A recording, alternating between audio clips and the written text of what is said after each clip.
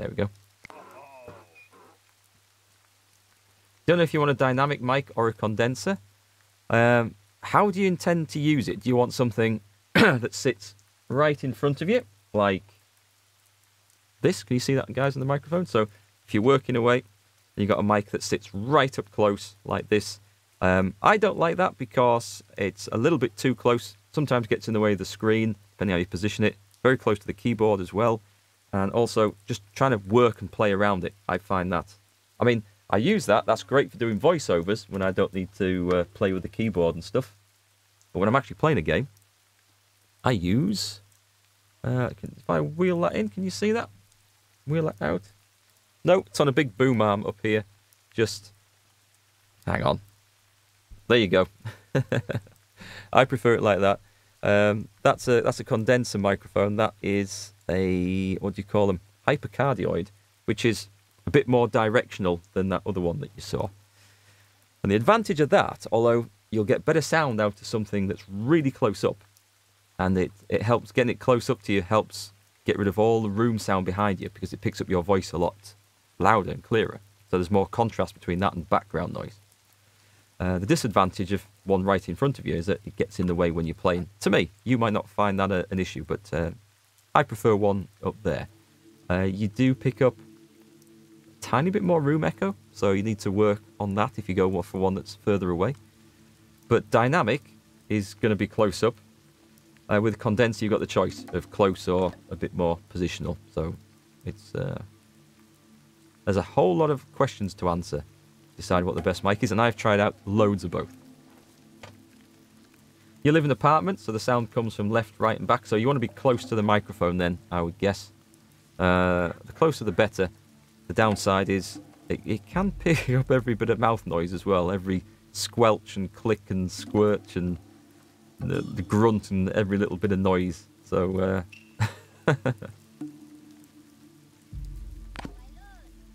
Rode is an Australian company, Mobile One Kenobi. Rode microphones have a distinctive sound.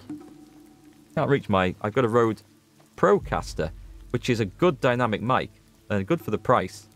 So that is one I'd probably recommend. It's quite heavy in the bass. It's got a tiny little boost in the bass that's built in. And it adds a little bit more boom to a voice. And if you've got a deep, boomy voice anyway, it can make it just a bit too much.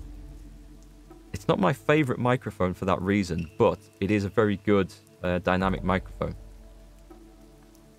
You got a mechanical keyboard.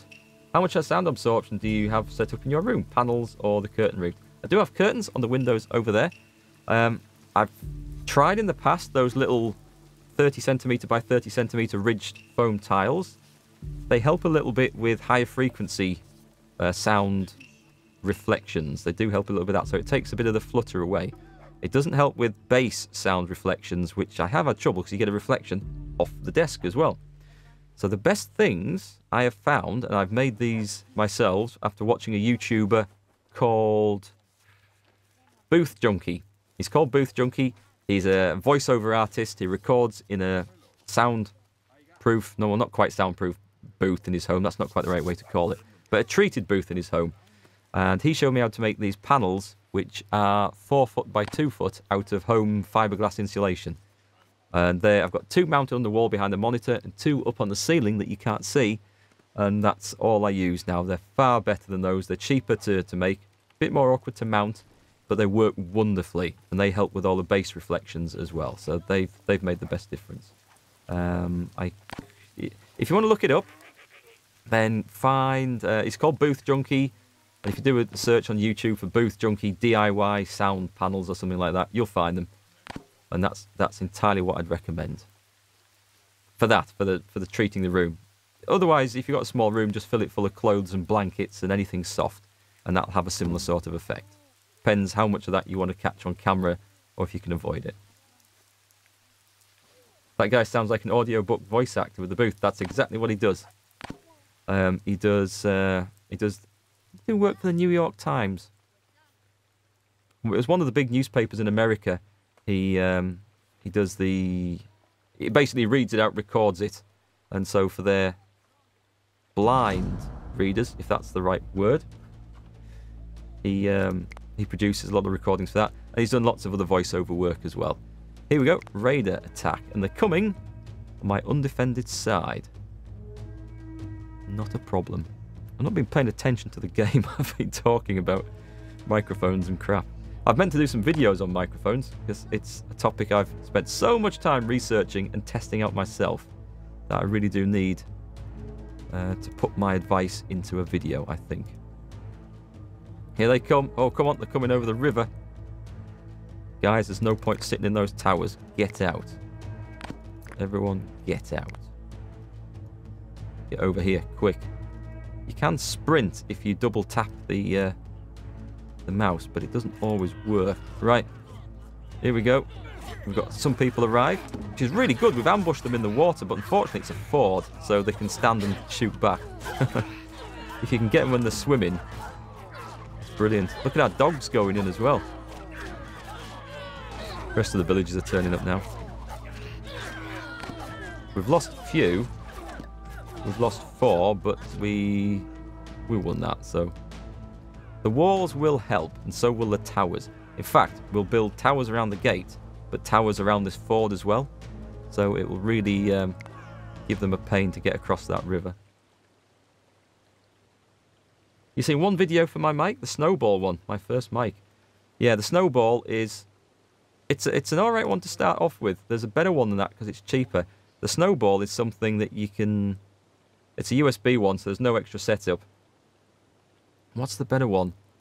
I think it's called something like a Samsung CU... No, it's not a CU1. There is a Samsung microphone that YouTubers do use. It only costs about £30 or £40. It is both USB and XLR, so you can use it with USB to start off with, and if you ever progress to getting any sort of specialist audio equipment, you can still use it on that. It's a dynamic mic. It's good, clear sound quality. It's a great price, and that's the one to start off with.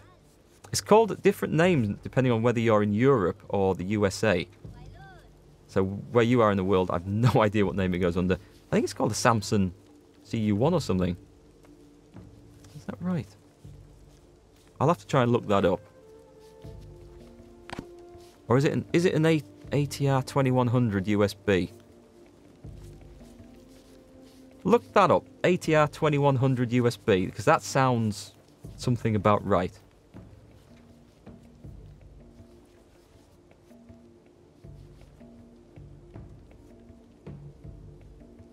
Oh, Booth! Oh, you're a sound engineer? Sound, that is awesome stuff. Booth Junkie just explains the techniques that acoustic engineers like yourself have used for many decades. Almost no professionals waste money on sound dampening mats for hundreds of euros when you can build them yourself for pennies. Yeah, that's true. Over in the States, where Booth Junkie is, the fiberglass insulation he uses, which is Owens Corning, and I forget the number, isn't available over here in Europe, so I looked up something of the same sort of stats and got some of that. But I imagine anything will do. The thing is, I did a bit more research on it, and the key thing of that is you want something dense, so it absorbs like the bass a bit, but not so dense that it reflects everything as well. And just trying to find something of the right density was a bit more of a challenge. But yeah, for the effectiveness, it's way more price effective than going on little foam ridgy mats and other things. Should you just get a gaming headset? So 2 headsets in your budget, 7.1 surround and noise cancelling mic. I use the Kingston HyperCloud X2, HyperX Cloud 2, which is really good. If you're going to be broadcasting with it, the mic is clear, but it's very quiet. And it's just a feature of that, and it's to do with the software and the drivers for it that is almost impossible to work around. You'd need to boost it if you're broadcasting in OBS, which can be done. But I mean, it's clear, it'd work, and if you wanted to, depends how much you want to go into this. If you just want to test it out, test the waters with streaming or YouTube, it would do the job. So, but yeah, if you're just testing things out, then you don't want to spend an awful lot of money on any sort of equipment until you know exactly what you want and what you want to do. And we're going to build a wall past that. Can I get it so it does fit in? Let's do that. There we go. All right, let's chop down that tree just there. So Saturn, what sort of work do you do? acoustic engineer. Is it, do you do work with music recording or studio recording of other work? You tell me more, I'm interested. Headset mics are close to untunable, that's why you want to stay away from headsets. Well, USB mics, they're quite effective. Like I said, I'm sure it's an ATR 2100 USB. In fact, let me just, I'm going to hit pause on that and just have a quick check. Let's see, because I bring that up here, that works. Is this the one?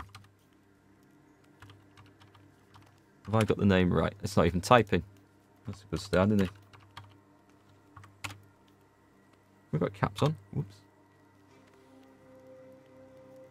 74 quid?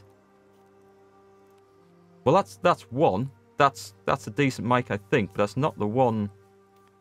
It didn't used to be 20. It didn't used to be that price, if that's the one I'm thinking of.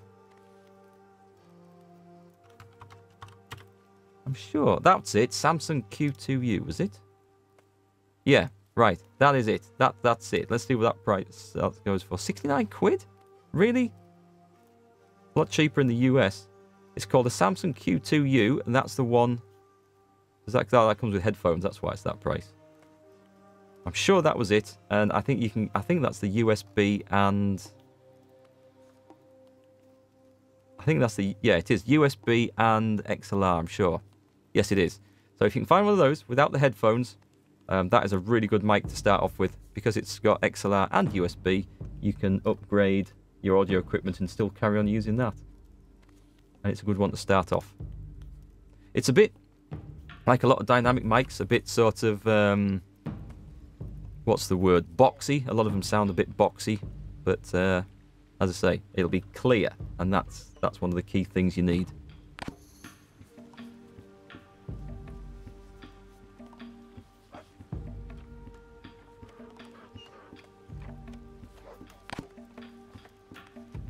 Yeah, that's what I use, satin. I use mineral wool. I forget the brand. I think it was maybe earth wool. So I used that to do the loft out with. And sadly, I didn't have enough left to do the panels, which would have been really nice. We've got that wall chopped down. Sorry, we've got that tree chopped down. Let's build another wall along here. Got tons of stone. How close can I get to there? That looks good. We want to get as close to that river edge as... No, we don't. We want people to be able to walk along the river, don't we? Oh, balls. There's a... Yeah, go on. Add that in. It's going to look a bit rough and ready, is this? Because I'm building it around things, which could easily be moved, but... What does that look like? Yeah, it's kind of snaking in the right place. Put that in the middle. Can I fit one in? No. Okay, we'll have to move those anyway. Let's get that along there. It doesn't like going in long distances, sort of snaky lines like that. It's a bit weird.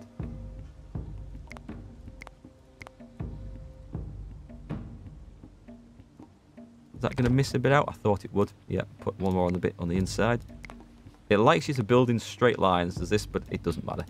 It's going to connect it all up. And then we just... What we will do... I mean, we can move those things anywhere, which we probably should. Let's get them shifted, our tanners. I put those two in there. I tell you what, that'll do. And let's recycle those. And then let's just cancel that. And then when it's cleaned up, we'll join that wall up a bit better, I think. Don't dynamic mics need an audio mixer interface? That one doesn't, because it's got USB, so it will go straight into the back of your computer. Any mic, whether it's condenser or dynamic, if it connects via XLR, it'll have to go through an audio interface or some sort of preamp to get in there, so you can get the sound into the computer. But if it's got USB, then it means it's got its own built-in preamp or interface, whatever it needs to be able to talk to the computer and get the sound through. Sound over USB isn't always worse than the sound coming through a interface. It depends on the quality of the components in there. That's just a cheap mic, but it's good enough to get started with. Do we need any of this? I can go all out and spend... Let's see if I can do this. Let's see if I can get brewing by trading for the technology. This is going to be expensive. But, I mean, we have stuff to trade with. I mean, we have all that grain. I could use all the grain. Oh, hang on. This has got commission high. I'll have to go for 450. Jeez, that's going to be... it's going to use all my wool. Copper bars are worth a bit. Is that really worth it? I think it is, because I've got so much grain. Can we afford to do this? And I've got linen clothings and outfits. They're worth quite a bit. Yeah, let's do this. This gets us basically a free technology, so... Although I'm going to get RSI on my finger from...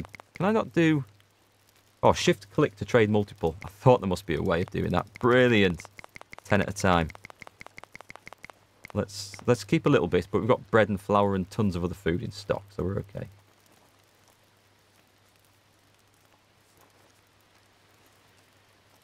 It's hard work watching the stream, watching footy and getting an ace tanker at the same time. Well, you should do like me. Instead of doing one thing well, you should do lots of things badly at the same time. More fun. Let's see. Our flint tools are not that useful anymore. We can get rid of a load of flint knives. And some of those. Keep a few, just in case. Bone spear. Get rid of our flint spears. Need another 49, so we can get rid of... I'm going to trade in some of these linen... No, I'll get some of the wool outfits. Oh, no, not that much. Don't want to shift click. That would be stupid. And then 9 more. What should we trade? Bones, I guess? Yeah, I think bone. We're not making a lot of stuff out of bone anymore. There we go. So we've got brewing, which effectively means we can save our technology points for something more important. Well, not necessarily more important, just something else. It's winter, so those linen outfits are what they'll wear in summer. They will, but I should have enough. Yeah, I've got 124 in total. So, oh, hang on. Wolf attack. It's dead by the time I get there. Yes, I've got more linen outfits than I have population. I've said it so it makes... Where's my weaver? Is that the weaver? The outfitter. I've got them set to make 125% of the population value in each outfit. So it gives me some fresh ones for new people. And also a few spare to trade with. That was the idea. And I think I'm alright for linen. Yeah, I've got plenty of linen cloth, so we can manage that. Once again, we've got a lot of cattle. Let's go and find the old cattle and slaughter them. There we go, there's one. I like the way how the game lets you tell the old ones. They just look a bit old and grey and haggard. The hell is that? An aurochs ready to come across. Oh, I'm tempted to get a hunting party out. What are we in? Spring. We better get the fields planted, especially as I've used up all the grain. Oh, there's one. Slaughter that. Oh, hang on. Just noticed our wall isn't joined up there. And nor is it finished. We're not out of stone, are we? Let's just put that to high priority. And also, I must have missed that off. Join that up there. Is that not gonna join up for some reason? That's annoying. That's not going to look right, is it?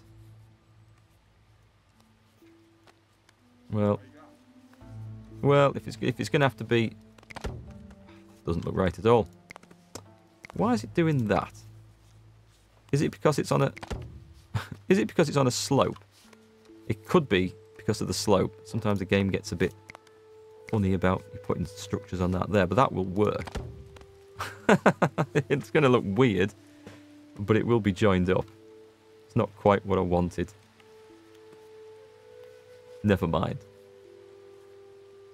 I might need more knives to help with slaughtering. I've got in total... You're right, I'm a bit short. I thought I had more than that. You can slaughter with axes. It's probably not quite as precise. But that'll do. Do I still have my crafter? I've got a ton of flint, so... Yeah, stop building these. And bronze knives would be better. I'd take that off, actually. Where are my 2 blacksmiths at? We've got bronze. These are set to... They are set to make more of them, so... They'll get to work. They'll get to work making knives. I'm sure. Why are you thirsty? Go and get a drink. Cool, we've got this stuff done. Right, let's build that wall across there.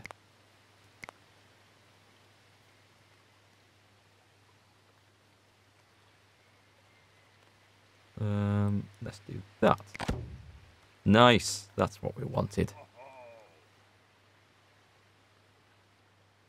Let's get these trees chopped. Population is approaching the limits.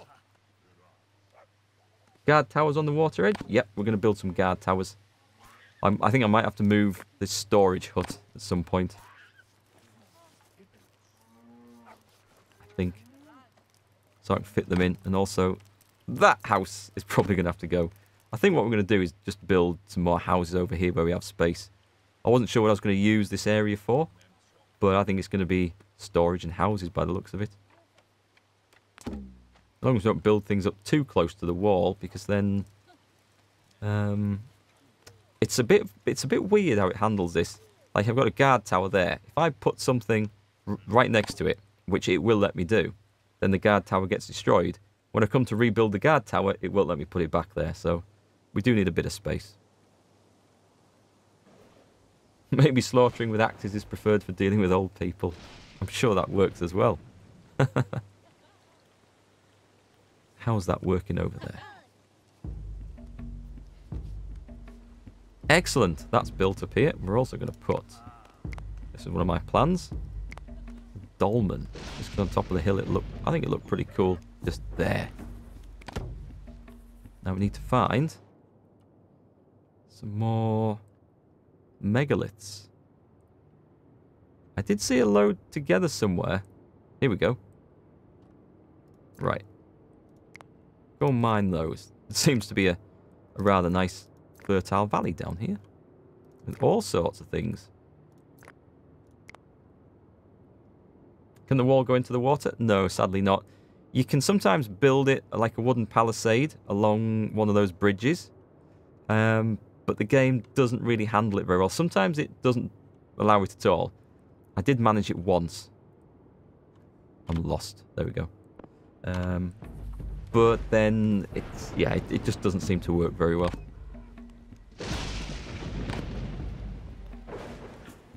Oh, we've got enough knowledge for... We'll go sword making. And what we really want is bows. We've got a lot of bronze coming in. Oh, I should have traded those copper bars because I'm not using them. Let's add bronze swords to the list. Can we build another blacksmith in here?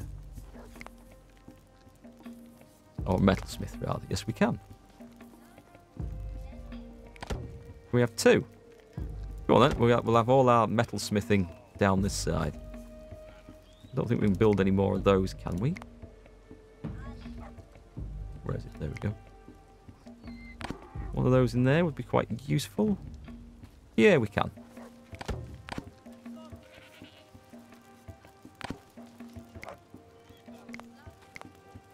So we're getting quite a nice looking little settlement.